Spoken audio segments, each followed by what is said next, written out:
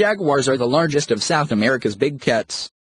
They once roamed from the southern tip of the continent north to the region surrounding the U.S. Mexico border.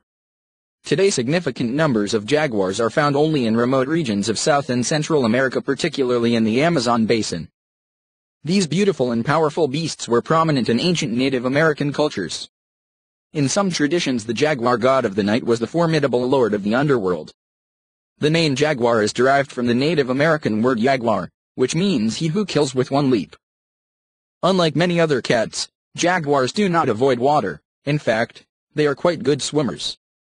Rivers provide prey in the form of fish, turtles, or caimans, small, alligator-like animals. Jaguars also eat larger animals such as deer, peccaries, capybaras, and tapirs.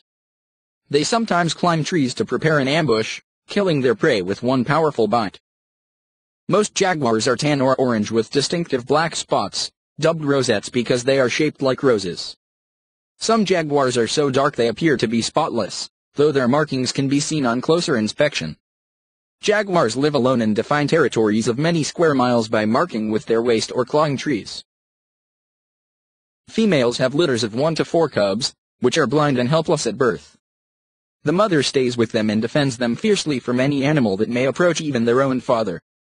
Young jaguars learn to hunt by living with their mothers for 2 years or more. Jaguars are still hunted for their attractive fur. Ranchers also kill them because the cats sometimes prey upon their livestock.